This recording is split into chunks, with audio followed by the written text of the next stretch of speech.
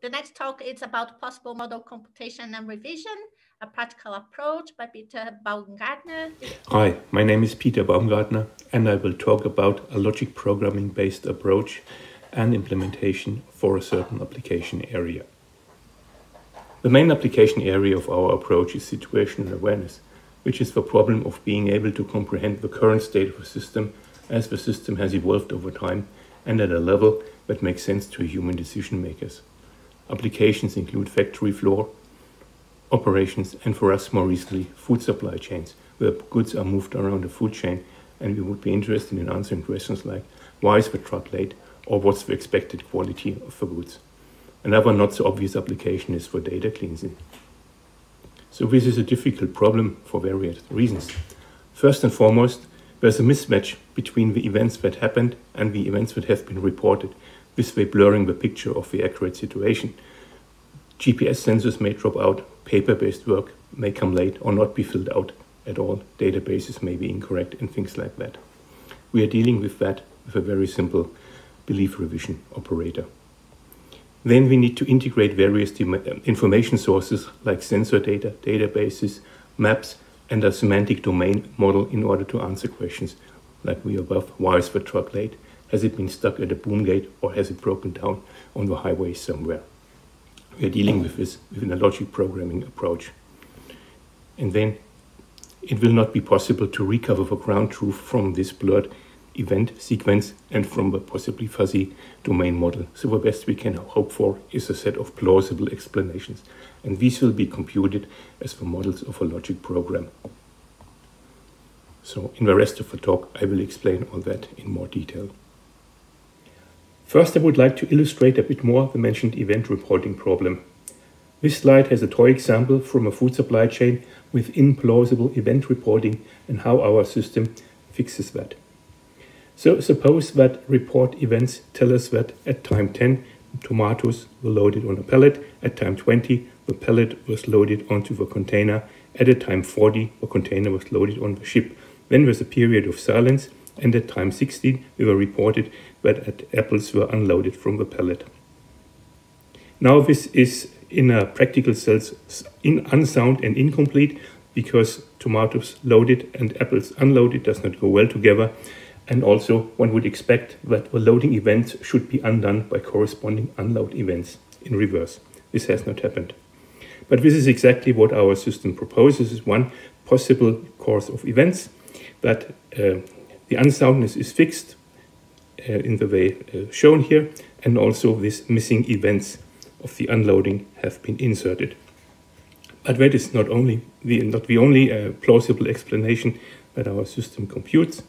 It also returns alternatives that talk about apples only, or another way to fix it is to say, okay, both tomatoes and apples have been loaded, but the apples have been unloaded. Next, I want to show you a logic program that expresses this fixing. The logic program has two parts. In one part, it defines an in relation, and in the second part, it defines integrity constraints and revision operation. The in predicate has a time argument like all others as well, which expresses the current time point. The first rule just says if an object was loaded into a container at a certain time, then it is in that container. The second rule is just a transitivity rule for the in relation. The third rule is a bit more interesting. It's a frame axiom for the in relation, and it tells us under what conditions a current instant of an in relationship carries over to the next time point, where a step relationship gives that next time point. And that happens if neither the object is unloaded from a container nor an object that contains that object is unloaded from the container.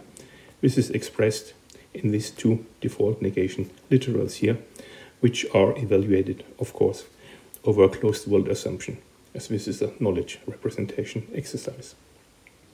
Integrity constraints. The first rule is standard and expresses that no unload of an object can happen unless that object was loaded at some earlier time point.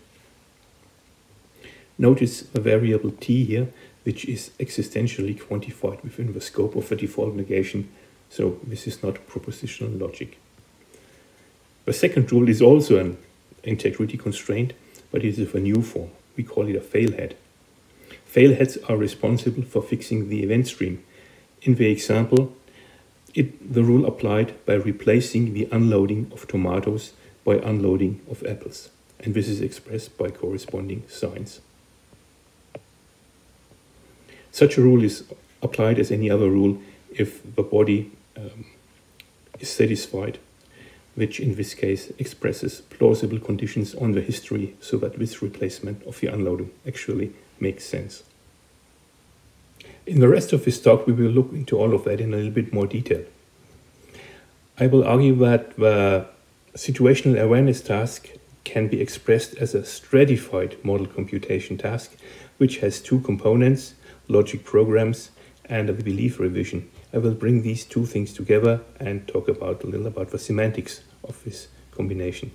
Then I turn to the practical side of things.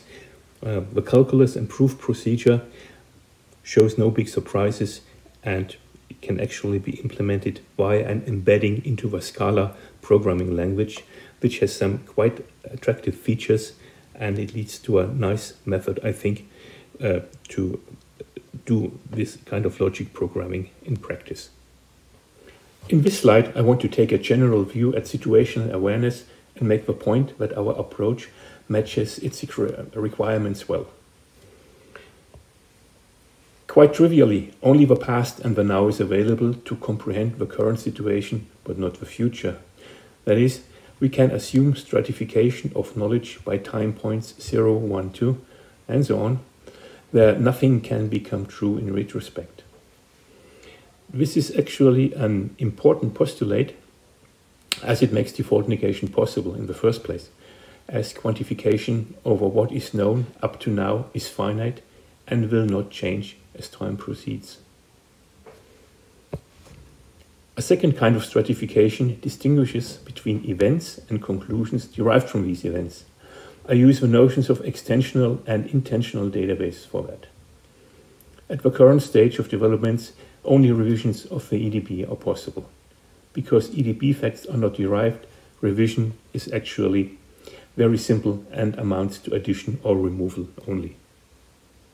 Taking these two aspects of stratification together, the model computation, as implemented in our approach, can be summarized as in the following pictures, but ignoring the revision aspect of it for now. So stratification by time means we are presented with a sequence of EDBs, E0, E1, E2, and so on, and say the current time is 0. Derived from E0 is by application of a logic program until fixed point, the IDB I0. At the next time point, E1, the procedure repeats, and I1 is computed from the information available so far, that is E0, E1, I0. And it goes on. E2 derives I2 from all the information that is available so far, and so on. From the postulate above, it follows that these arrows can only go to the right, down, but never go to the left. In the next slide, I will show the stratified logic programs for computing these models. On this slide, I talk about the shape of logic programs. Logic programs consist of rules over literals of the form as here. So we have a head, a positive body, and a negative body for default negation. And in order to realize what I talked about on the previous slide, a couple of syntactic restrictions are in place, which are summarized here. But I will not talk about these restrictions in detail. Instead, I will just summarize what they accomplish. The first restriction accomplishes range restriction, which means that every variable in the head of a rule also occurs as a free variable in the body of a clause, and that has the effect that model computation will be simple in the sense that for a given set of ground facts, only ground facts can be derived from that. Then stratification by time is accomplished by putting in a dedicated time variable in all the literals here, which we will see with this examples below, and with additional restrictions here, it will be made sure that model computation will be effective in the sense that only the past and the now will be needed to compute the current state, but not the future. And there is some other restrictions in place which avoid guessing whether the head is true or false in the final model at the current layer. So this is also more of a practical consideration here, and it avoids actually computing answer set as models, but this is not necessary. So no guessing is necessary. By way of examples, so the first rule here, that is okay, where I and j are IDB predicates and time is a designated time variable here. So we all talk about the same time point, that is fine, and the free variable x occurs in the x here. So when evaluated bottom up, this x will be bound to a ground term propagated to the head. The next rule, difference, has a time variable t here, but that is fine because the t must be before or equal to the current time point t. Here's one with default negation.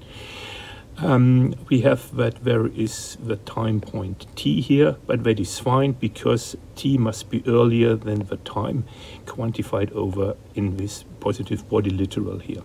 So no way to escape to the future, so to speak.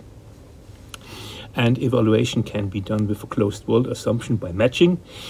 If, say, E union I is the current partial interpretation and one is to evaluate a body atom, not body with a free variable x, then this then amounts to grounding out this x over the existing partial interpretation up to that time and checking if there's a matching instance and deciding that not exists in this way. And that is fine, because of less here, and this is an IDP atom. However, instead, if we had less or equal, that would not be fine because the an I instance might derive later in the sense for computation, not in the sense of time, and invalidate that the default conclusion here. But for EDP atoms, if there is a not E of the same time point, that is fine, because EDP literals cannot be derived. So here is a closer look to these integrity constraints. They come in two forms. One form of integrity constraints is of a classical way, where you have an empty head or a fail head here. And we generalize it in this work for the purpose of revising EDP literals. So the fail heads may have arguments minus EDP literal or plus EDP literal here, and a usual body here, such that the conditions very similar to those on the previous slide apply, and it must also be timed. So these EDP literal modifications may have a time point less than the current time point. It's about fixing the events from the past. Here's an example. We've seen that before in the very first slide.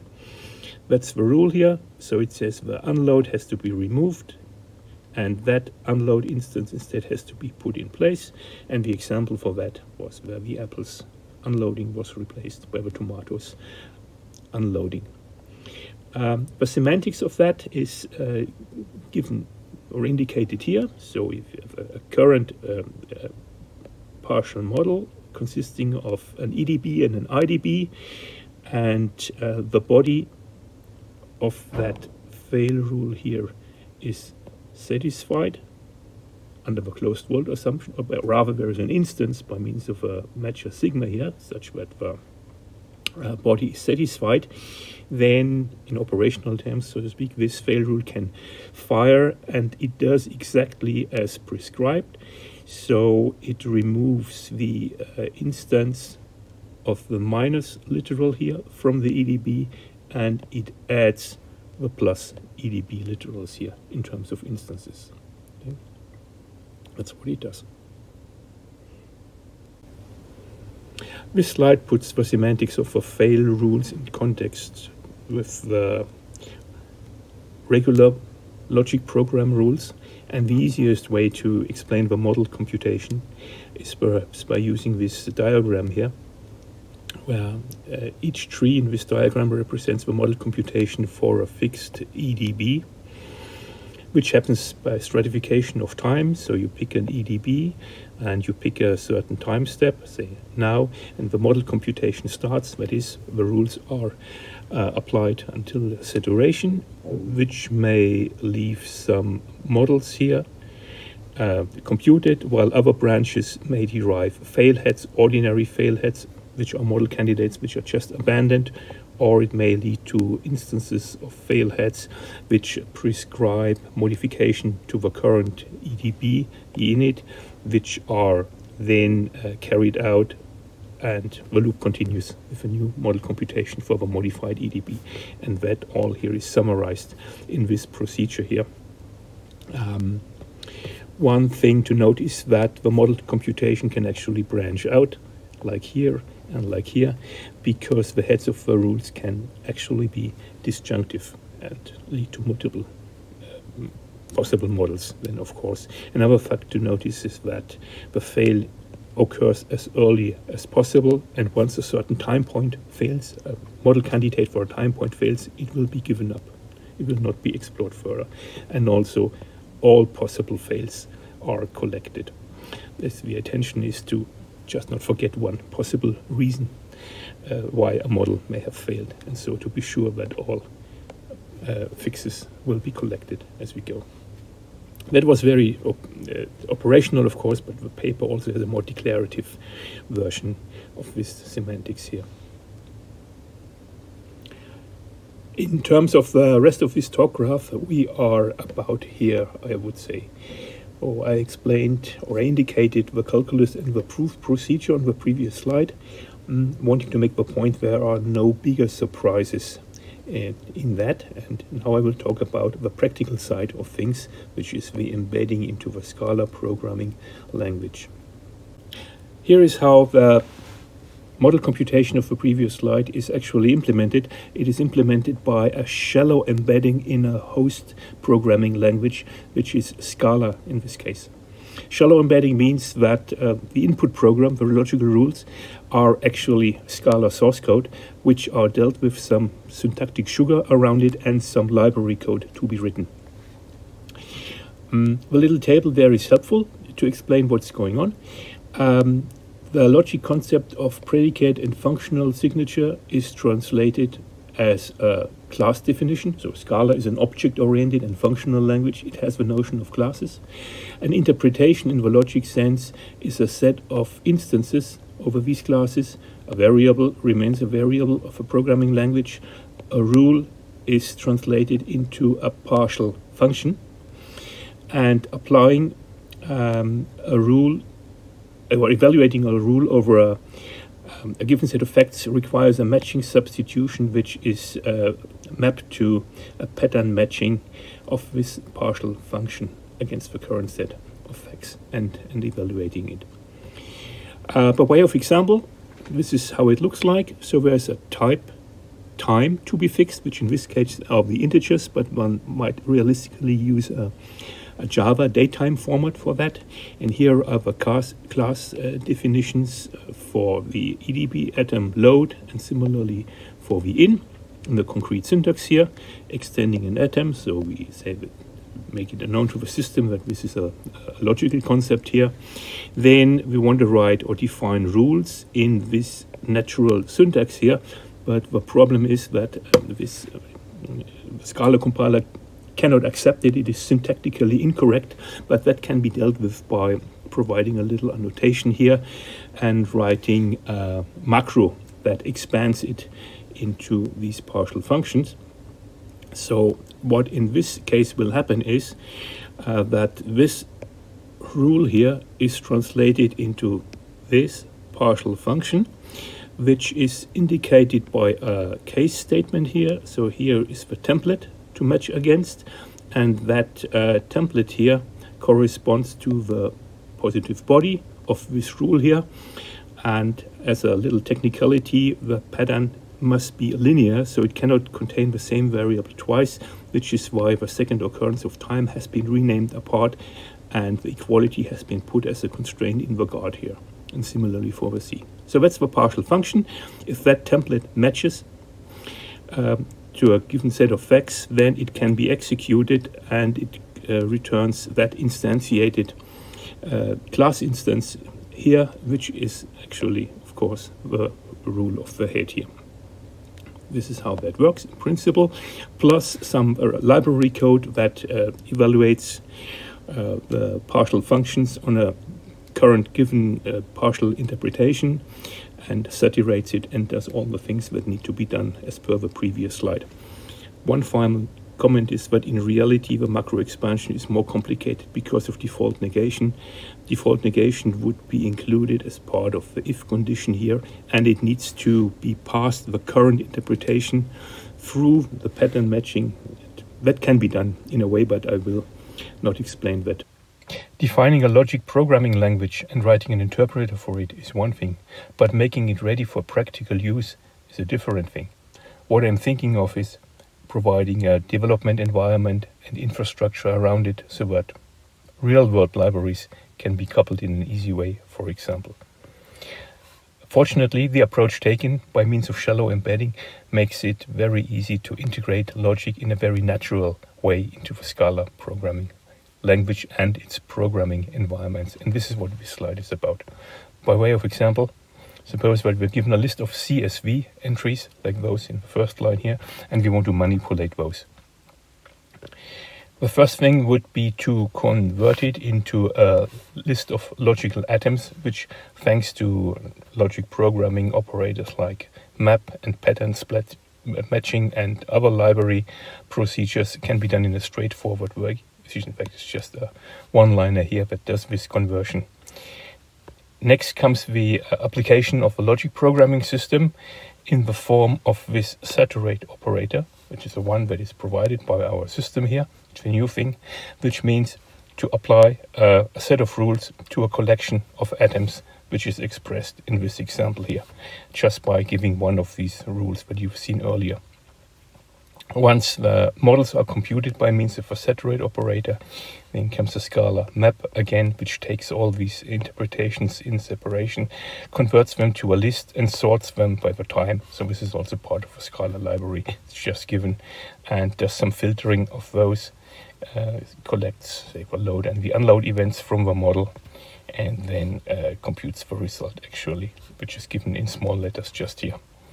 The point to make is that it's really a two-way combination from Scala to rules, like here, but also from the rules back to Scala by means of, for example, this there operator here, which allows to embed arbitrary Scala code and to call, say, Scala-defined function, same batch on T, and which would deliver some results. Scala, like a set of strings here, which then in turn can be used in the rule body as a within a Scala impression for Boolean evaluation here. In the talk, I wanted to make the point that the problem that we framed as situational awareness can be appropriately dealt with in a time-stratified logic programming setting in combination with a simple belief revision operator. The approach was meant to be practical in the sense that it is embedded in a real-world programming language and development environment, that the logical language can deal with structured data, not just propositional logic, and the reasoning is actually quite controllable regarding complexity. The paper has some more things that I did not talk about. It has in particular a generalization towards disjunctive heads. That is, I can write rules like those. If I get up in the morning, then I'm hungry or thirsty or both. And this inclusive semantics is actually compatible with Scala, with embedding into Scala, and is well known from the literature. The paper also has a partial correctness result regarding soundness and completeness, model completeness for the proof procedure. There's a lot of things to be done. One thing would be to generalize the two-layer EDB, IDB stratification, so far to arbitrary many levels. It's well known how that is to be done, and that is already implemented. Then there's also classical negation on offer. It's strong negation, as it is called in a logic programming setting. Then not implemented or not further looked into is proper belief revision, where not only EDB atoms can be revised, but also IDB atoms. But more pressing possibly is to work with a combination of LTL. It would be attractive and straightforward to add timed LTL, where you can talk explicitly about time to the picture as a further constrained language, and also to add some probabilities to the picture, where you say that with loading events it has a probability of 0.3. It's also possible to follow known paths. Problog would be one such language that enables doing that, but we would add revising also the probabilities of such EDB atoms, so that you might have better confidence in something to hold.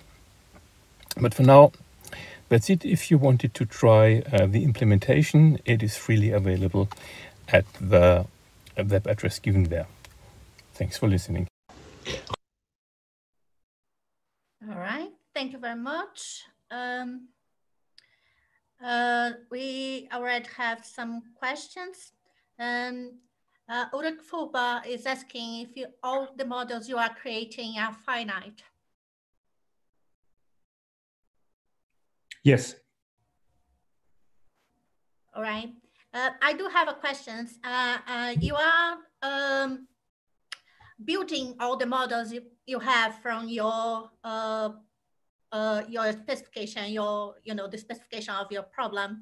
How does your approach scale to big problems? Because, if you're generating loads and loads and loads of models, there will be some practical problems with that. How are you thinking about dealing with this?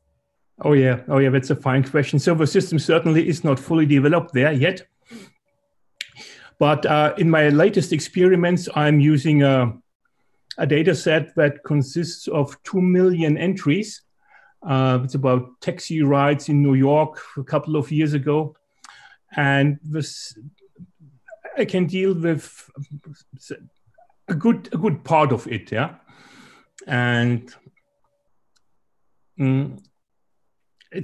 but that's not because the system is so super efficiently implemented. This is because the logic complexity is rather low. So evaluating to fixed point under stratification condition is really low complexity, even with the default negation in place, if the rules are not too complicated. So that works quite okay if you write your rules well. And this is what I meant by controllable complexity. Yeah.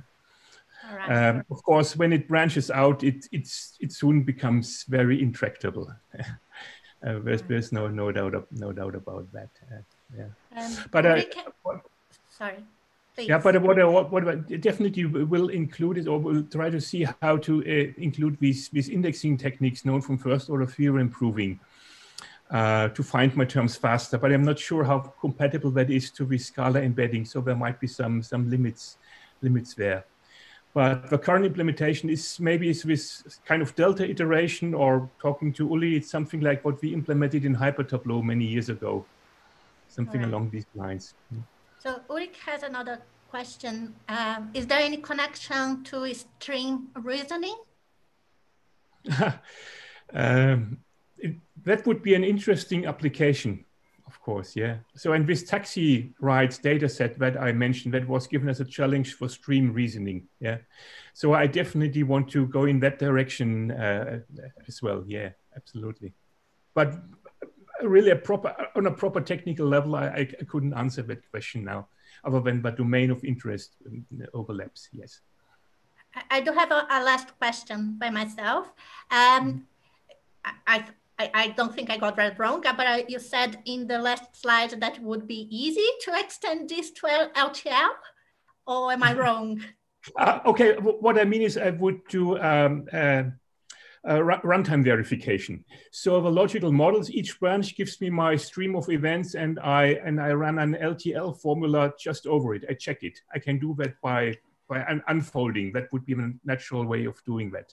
Yeah. Oh, all right. Okay. Okay. This is all we have time for. Thank you very much. I know it's late there in Australia. Pleasure. Please, let's Thank you very clap much. the speaker. Thanks. Thank you.